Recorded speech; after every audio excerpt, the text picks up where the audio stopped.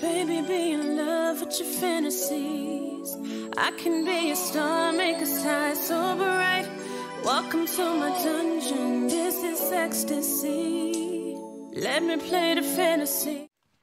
What's good, YouTube? It's your girl, Asia. And it's your boy, BJ. And we back like we never left. Men, friends, countrymen, lend me your ears. Lend me your ears. Is that how it go? What did you say? The Julius Caesar speech. What did you say to start on with? Friends, men, women, countrymen, lend me your ears. Men, friends, like, no, babe. Friends, Roman countrymen. Lend me your ears. Is that how it go? I haven't done it since the 6th grade.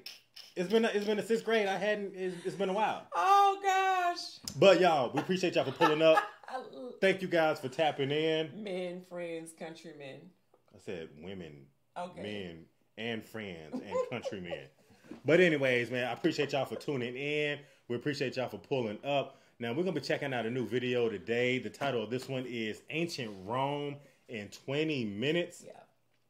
I definitely want to check this out, especially when they're talking about you're going to get, like, I guess, like a history lesson of ancient Rome in 20 minutes.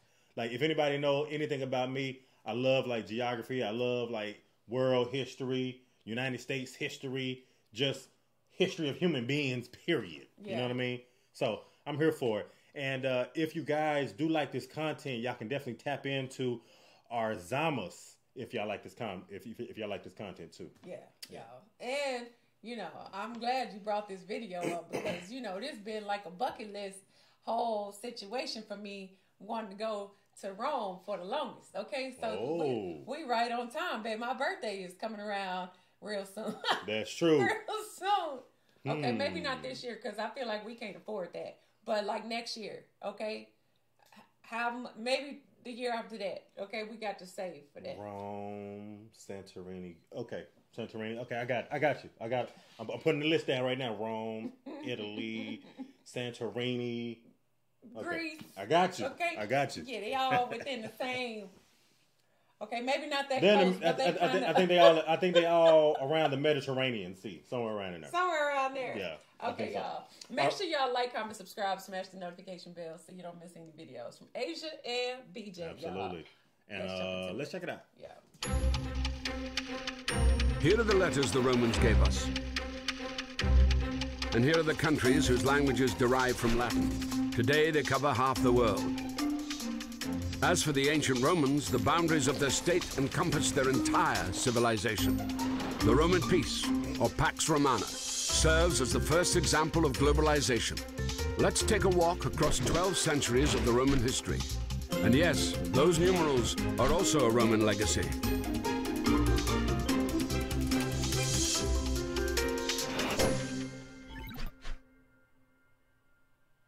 What is Rome? A city on 7 hills, capital of Italy. But that is today. And 2,000 years ago, there it is. Another 1,000 years ago, there. A tiny tribal settlement of the Latins by the river Tiber. How did this manage to conquer the world? First, it was lucky with its neighbors. To the north, the Etruscans of modern Tuscany, a mysterious people whose language has never been fully deciphered. To the south, Greek colonies. These peoples all traded with each other. It was at the crossroads of their trade routes that Rome appeared. From the very start, Rome has been an open city, a safe haven for outcasts, murderers, runaway slaves. Rome offered migrants a unique opportunity to become fully fledged citizens. This will make Rome the largest metropolitan city of the ancient world. The Romans themselves believed they were descendants of refugees from the Middle East who had survived the Trojan War. Romulus and Remus were the great-grandchildren of the Trojan hero Aeneas. Nursed by an Italian she-wolf, the brothers quarreled where to site the future world capital. Romulus killed Remus, gave his name to the city, and became its first ruler. As legend has it, there were 7 kings, each of which enjoyed a lengthy reign and left some beneficial legacy. A calendar, a sewer system, or the Capitolium, a temple to the senior god Jupiter. Much of what the Romans later became famous for, aqueducts, bridges, perhaps even the gladiatorial games, were borrowed from the Etruscans. This people had... You remember we watched The Gladiator? Mm-hmm. And they were doing the gladiator games. Yeah. But I really feel like that everybody said that was kind of like loosely based on Rome. Like it wasn't completely factual. Like how it was. Like, yeah. That as far as like the... Wasn't completely real. Yeah. Hold on. You got to give me a second. My lips are so chapped. Yeah, they are chapped. I got it. Okay. I literally... look, ashy lips. Y'all, I can't even stand it anymore. Okay? We've been sitting here for like an hour, and make sure you get it together now. I'm sorry, y'all. Make sure you get it together. Oh, okay. You ready? Oh, I'm better. Okay.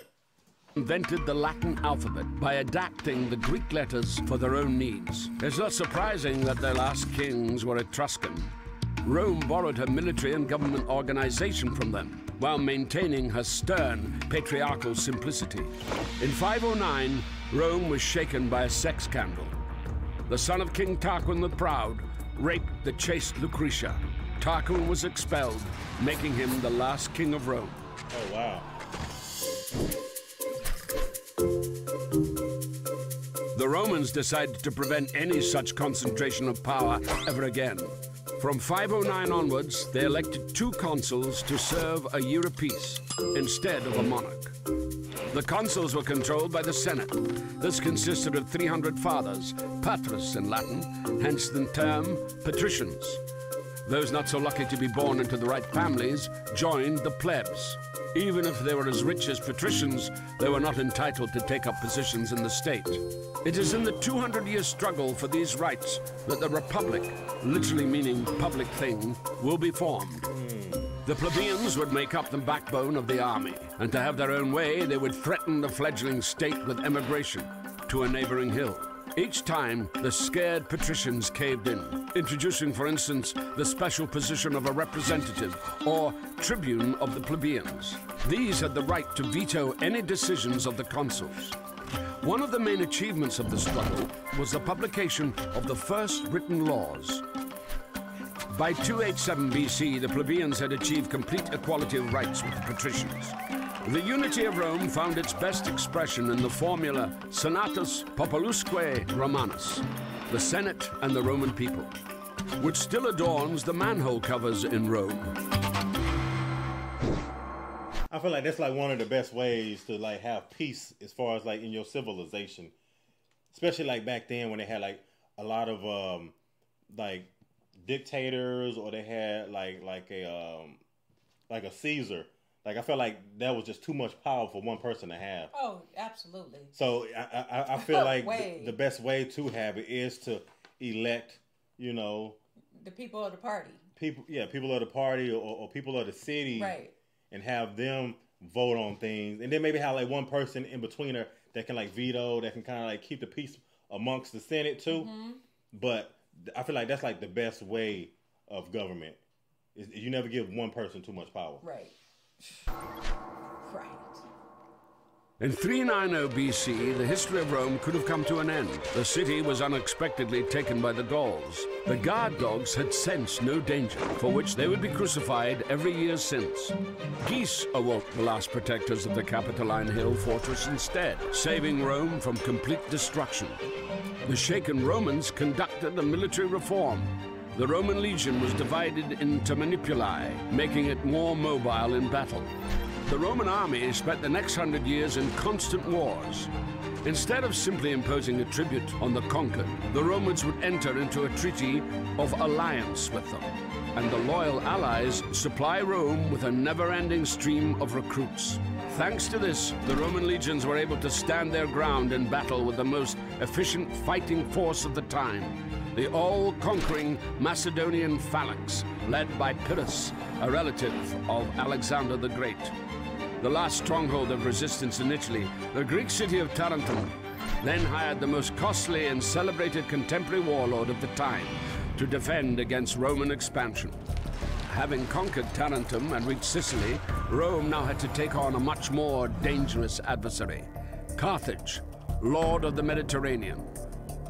The Romans called the Phoenicians of Carthage Punics, hence the Punic Wars. They were fought over the next 100 years.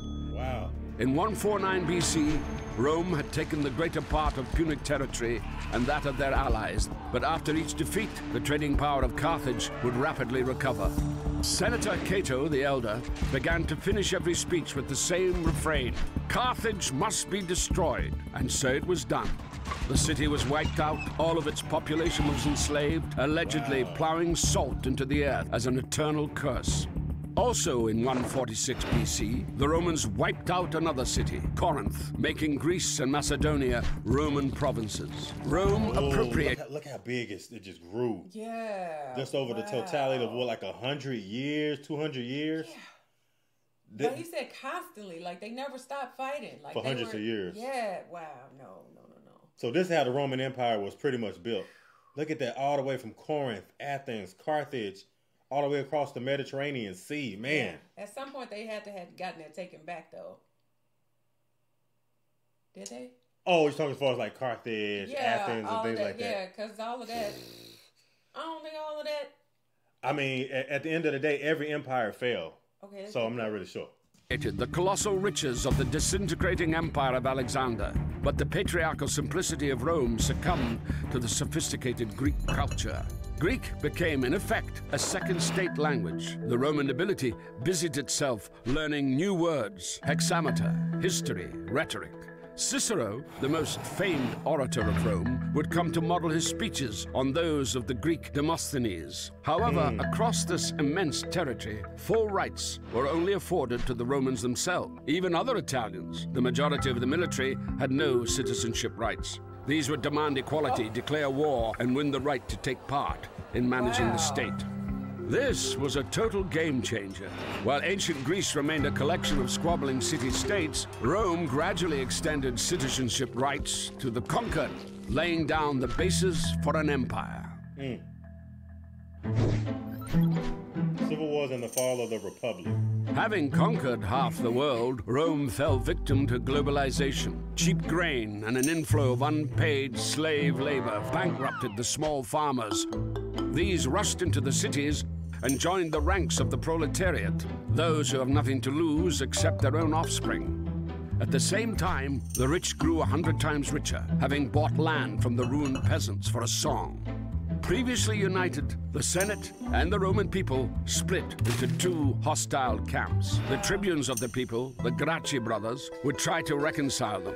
They proposed granting excess public lands to the impoverished peasants and suggested free distributions of bread to the poor. The disgruntled senators decided to suppress the Gracchi movement by force, killing the brothers and several thousand of their allies. Rome was gripped by civil wars. Social mobility for the proletariat was offered by Gaius Marius, a popular general. He began enrolling the proletariat into the army with a promise of a grant of land at the end of service. This would make the legions personally devoted to their generals. In 49 BC, two outstanding generals fought over Rome. Gnaeus Pompeius had won the eastern provinces for Rome, including restless Judea, cleared the Mediterranean of piracy, defeated Spartacus' slave revolt, and justifiably added the title Great to his name. Gaius Julius Caesar had conquered Gaul. Nowadays, they would call it genocide. He butchered 1 million Gauls and enslaved as many more. He went on to defeat the Germans. I didn't know that. Yeah. Julius Caesar, I never knew that. Yeah, that's the part of the book they don't tell you. Yeah, I remember us talking about that yeah. Butchered 1 million Gauls and enslaved as many more. He went on to defeat the Germans and then invaded Britain. According to the law, a general had to dismiss his legions before returning to Rome, and in return have his moment of glory, a triumphal entry into the capital to the applause of the citizens. Caesar performed a hitherto unseen maneuver. He refused to submit to the Senate, and having crossed the Italian border, the river Rubicon, marched his legions to Rome. It would take him several years to defeat Pompey the Great and his other rivals, pitting Roman legions against each other. In the process, Caesar annexed new territories and gave Cleopatra the Egyptian throne. After a romantic cruise along the Nile, she would give birth to Caesarion, or Little Caesar. On his return, Caesar would add imperator, or emperor, to his name, title originally meaning victorious commander, and gain control of all political positions: consul, tribune of the people, and dictator. Rumor spread that Caesar wanted to declare himself king. Conspiracy was brewing in the Senate, and Caesar was assassinated. Caesar left his wealth, quite unexpectedly for all concerned, to his grandnephew, 19-year-old Gaius Octavius. Who was he assassinated by? Was it Brutus? Yeah, I want to say it was Brutus in the book, but yeah, like Never they make it sound right? like it's all so sad and awful and horrific, and but if only you knew. If you only knew the truth, right? Yeah, everything. Yeah. I never knew that. For all concerned, to his grandnephew, 19-year-old Gaius Octavius. This Octavian immediately joined in the power struggle. In 31 BC, he defeated his last rival, the warlord Mark Antony, who likewise had an affair with Cleopatra. The lovers would take their own lives. Octavian was left sole ruler of a vast territory.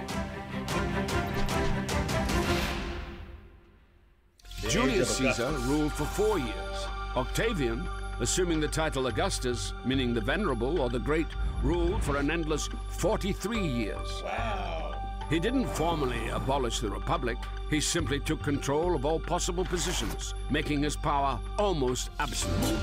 But he modestly called himself Princeps, the first senator. And even though skirmishes with barbarians continued along the borders, inside them the period of Pax Romana set in, a period of peace and stability that was to last 200 years. The empire experienced an economic upswing. Bread was distributed for free to 200,000 people. On Augustus' orders, a 500-meter basin was dug at the very center of the capital, where 3,000 gladiators mimicked sea battles on real seagoing vessels. In Rome, construction was booming. Concrete and multi-story districts were growing. Augustus had to introduce height regulations, limiting skyscrapers to 6 floors. And still the citizens were unhappy. They complained about traffic jams, pollution of the waters of the Tiber, and high rents. The golden century of poetry dawned. Maecenas, a quasi-minister of culture, allocated special grants to praise the value of the state. Temples would be built in the honor of Augustus, and even a month was named after him. Thus, the cult of the Roman emperors was emerging. They would come to be venerated alongside Mars and Jupiter. First emperor. After Augustus' power became hereditary, the senatorial opposition has left us vivid portraits of the first emperors. Suspicious Tiberius unleashed terror under the pretext of the law on treason. Under this law, any action could be deemed offensive. It was enough not to sufficiently praise the emperor or pay at a brothel with coins bearing his portrait. In distant Judea, a preacher refusing to worship the emperor as God was crucified. Whoa. Caligula wanted to make his horse a consul. A scholar and It seemed like everything was like so much more stricter back then. Like extremely strict. You breathe the wrong way, or gosh, like you fall in line, or you out of here. Or you say the wrong thing, especially like you said, when it comes down to things with like the government and religion, stuff like that. You know, bucking the system. The fact they were going for it. Right. The fact that like none of that was tolerated. Like, oh, I wish you would. In other words. Hey, I'm glad I was born in the 1980s. I mean, right. Because back then it was harsh. Yeah. Like the punishment was brutal, and you usually paid with your life. Literally.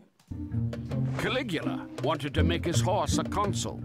A scholar and gourmet, Claudius, was too occupied with feasting and the reforming of the alphabet to keep an eye on court intrigue. One of his wives, Messalina, was giving women of easy virtue a run for their money in the brothels, and the other, Agrippina, poisoned Claudius with mushrooms to enthrone her son from another marriage, Nero. Nero, believing that he was a born actor, not an emperor, would later kill his own mother, and then allegedly the apostles Peter and Paul. Then he again, allegedly, set fire to Rome so as to read the verses on the fall of Troy during the blaze. He would accuse the first Christians of arson and initiated their persecution. And finally, he took his own life. Most details of this era are known from Tacitus, a historian and senator who observed the degradation of republican institutions. Fate of the empire was now decided not so much by the Senate as by the Praetorian Guards, the emperor's personal security force, created back in the times of Augustus. These suffocated Tiberius with a cushion, slayed Caligula by the sword, and hailed Claudius emperor. In all fairness, at the same time, the empire grew, expanding into new territories. Roman legions conquered part of Britain, where they founded a town called Londinium. Provinces were given a transparent taxation system, and the non-Roman nobility began to enter the Senate en masse. A grandchild of an Italian peasant, Vespasian Flavius would become the founder of the next dynasty. Vespasian and Titus, suppressing the uprising in Judea, committed genocide, again according to modern-day, not Roman standards, and reduced the Temple of Jerusalem to nothing but the Wailing Wall. On a lighter note, Vespasian had a jolly good Roman predisposition. He taxed the collectors of urine at the public toilets. And Titus, the destroyer of Jerusalem, would nevertheless obtain the title of Merciful. After a splendid triumph, he opened... I mean, with them destroying like Jerusalem and stuff like that, like, were they against Christianity?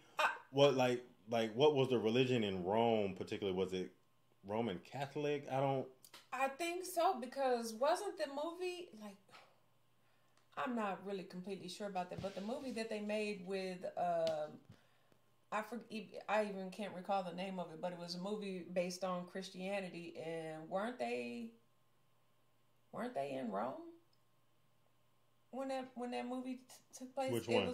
I want to say, was it Mel Gibson that was in that movie?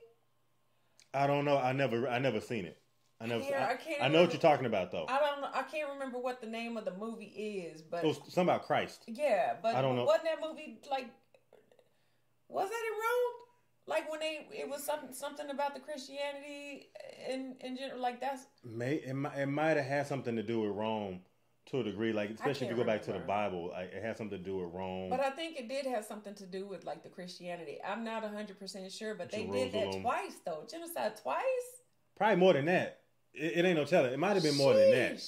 Would nevertheless obtain the title of Merciful. After a splendid triumph, he opened the Colosseum for the people. Titus would be called the love and consolation of humankind. And after such festivities had depleted the public treasury, Vesuvius destroyed Pompeii, plague devastated half Italy, and Titus became a god.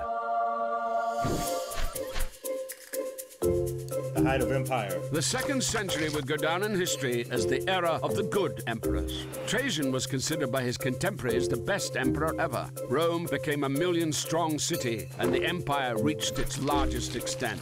Rome connected her new territories via a network of paved roads. This system still determines the transport map of Europe. After Trajan's conquest, Hadrian busied himself with defense, erecting massive fortifications in Britain and between the Rhine and the Danube.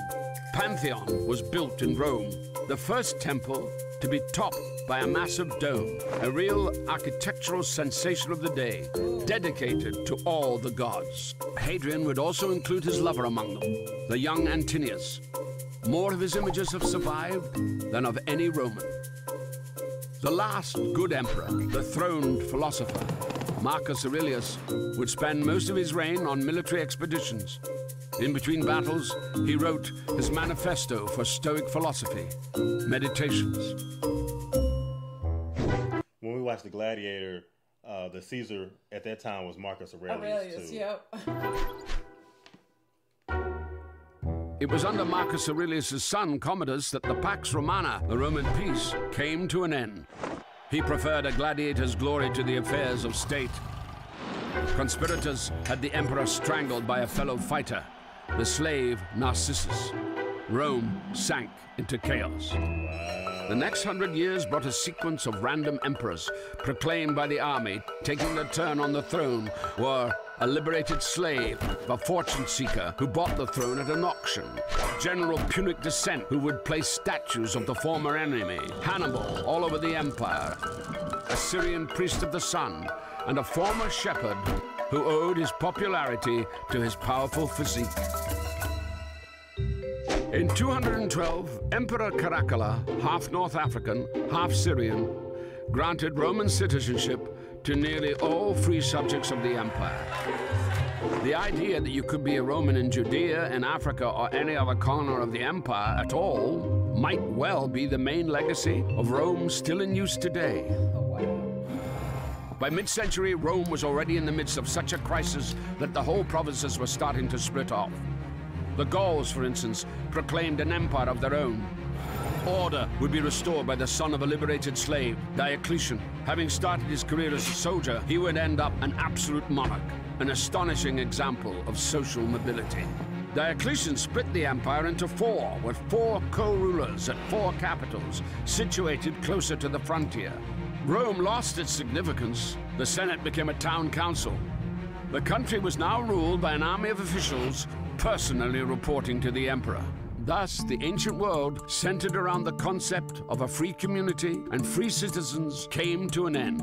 From the princeps, the first senator, the emperor had become the dominus, a title by which slaves addressed their masters. The citizen became a subject, the warrior turned into a soldier, and the farmer a semi-serf. Diocletian himself resigned from the post of emperor 20 years later and went off to his estate to grow cabbages. After Diocletian's departure, the co-rulers were fighting for power. Constantine, the future Saint Constantine the Great, emerging victorious. Before the crucial battle for Rome, he allegedly had a vision of a cross. After this, he made all religions equal. After 300 years of persecutions, the Christians came out of the catacombs and were now entitled to build churches alongside the temples of Augustus and Mars. Constantine would take the cross from Jerusalem to the new capital of the Roman Empire, Constantinople. Theodosius I would make Christianity the official religion and begin to destroy the ancient temples. He would also be the last emperor of a united Roman Empire. His sons split the empire into west and east. The eastern half would live another 1,000 years and is known to us as Byzantium. The western part would fall victim to the great migration of peoples. Rome, founded by migrants, would fall to the onslaught of a new wave of refugees. Ironically, the last ruler of Rome would be called Romulus. 476 AD. In modern Rome, not far from the Colosseum and the ruins of the Forum, there is a tomb. Its occupant was neither emperor nor senator, but a simple baker called Eurysakes. Likely born a slave into a family of Greek migrants, he later entered into a bread supply contract with the capital and became so rich that he could build such a monument for himself and his wife. Before Rome, in ancient Egypt and elsewhere, or after Rome during the Middle Ages, a man would die in the same station in life as he had been born in. The life and career of Eurysakes is an answer to the question of how Rome was able to create a global state that lasted over 1,000 years. Do you like... I like this one right here. I really like this one. I feel like they really went in depth and just regarding like detail regarding like Rome. There was a lot of things that I didn't really know and understand, especially in regards to like just the totality of time that they really rule. Like the totality got to be thousands of years. Yeah, they went through a lot. Yeah, it was thousands of years, if not hundreds, I guess. But yeah, it seemed like they went through a lot of people who were in power, and a lot of the times it seems like they were like overruled by their own like military power. I don't know what the council, like they would be overruled by them. Like maybe the Senate. Or taken out. Okay, we don't need you anymore. Yeah, because you saw even with the civil wars and stuff like that, with them fighting amongst themselves, they had a lot to do with it too, regarding like why there were so many different Caesars, why it seemed like, someone would rule and then next thing you know, they're committing genocide, killing their own people. Just like all kind of like things, like you could just imagine like the type of atrocities also that were. Oh, absolutely. Because I'm sure there were a lot of great things with the Roman Empire as far as like them showing you how to build an empire. I feel like that like blueprint, it has been probably used or duplicated to some degree. Absolutely. But they definitely show you how an empire can be grown and how you can almost pretty much rule the whole free world, but also at the same time, it also shows you that at some point the empire falls. It will all be taken away at the same time. And it's all about how did it crumble? How did it fall? That's the biggest part. And I think that's one of the biggest parts that a lot of people can learn from too. Probably because of the leadership, the leadership that they were missing. It just seemed like they were just going through people, changing people. Like, shoot, I'm not signing up for that job if I know, like, if my only way out of here. Right, because one of them only served for 4 years, and then another served for 43 years. So that was always like a change in guard, or a change in power to some degree. And then when you have a different Caesar, that means you're gonna probably have somebody that comes with a different philosophy, different ideology regarding how they want to run Rome, or how they want to expand Rome, even down to like religion and stuff. I feel like religion probably had a lot to do with Rome growing, and then also with them like persecuting people too. Yeah, a lot of it had to do, most likely, probably do with like religion and your religious beliefs and stuff like that too.